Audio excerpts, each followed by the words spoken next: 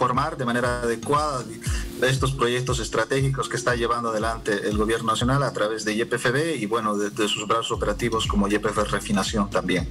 Contentos, estamos implementando un programa de biocombustibles que consta de 3 plantas, una planta de biodiesel 1, biodiesel 2 y una planta de diésel renovable que es la HBO, que se va a implementar en los próximos 3 años en Bolivia. Qué bueno, es un tiempo interesante para, uno, la construcción y dos, empezar a ver los resultados y el funcionamiento. Hablemos de los temas básicos para socializar con la gente. Primero, la inversión que se está aplicando en este megaproyecto. 2, cuál va a ser la capacidad de producción de esta planta. Y 3, qué temas estaría subsanando, qué problema interno estaría subsanando en nuestro país gracias a una necesidad que se ha registrado. Excelente.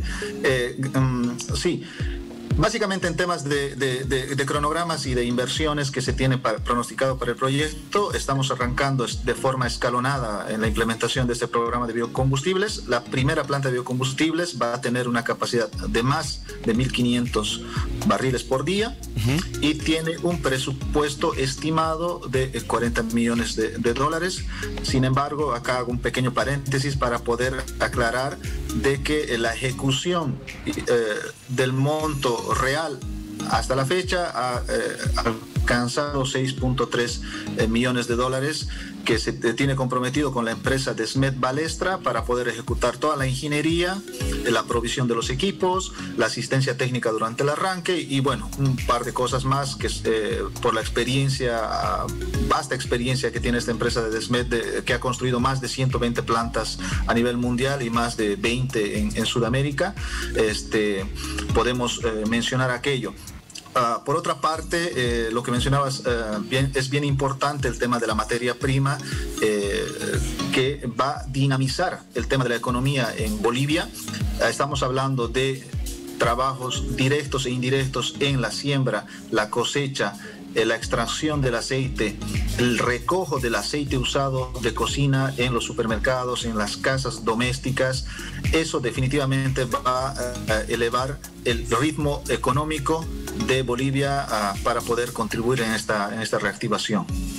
Creo que hay un factor muy importante igual que la gente lo va a sentir en su bolsillo. ¿Qué quiere decir?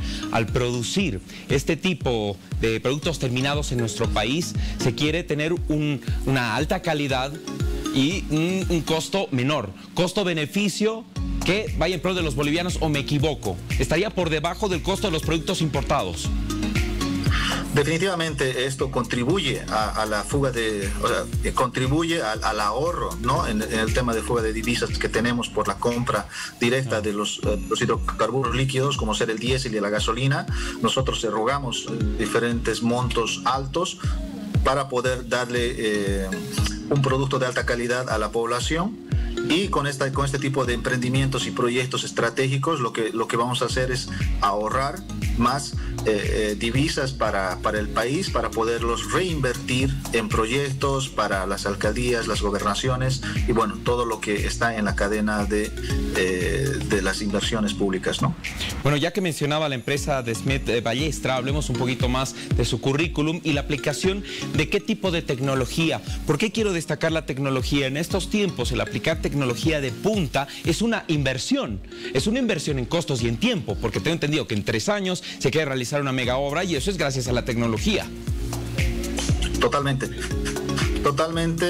Esta empresa Desmet Balestra es una empresa líder en biocombustibles, en aceites.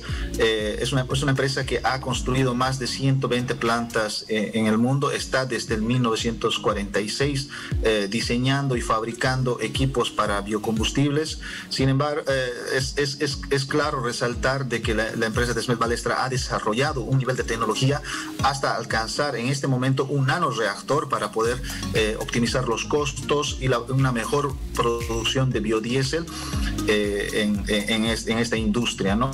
Entonces, definitivamente YPFB ha tenido la responsabilidad y el cuidado de poder elegir a un socio estratégico para poder suministrar la tecnología y los equipos con una vasta experiencia en el tema de biocombustibles, con el cual nos sentimos seguros de poder entregar un producto de biocombustibles de alta calidad a un precio que seguramente va a estar muy por debajo de las estimaciones iniciales, ¿no?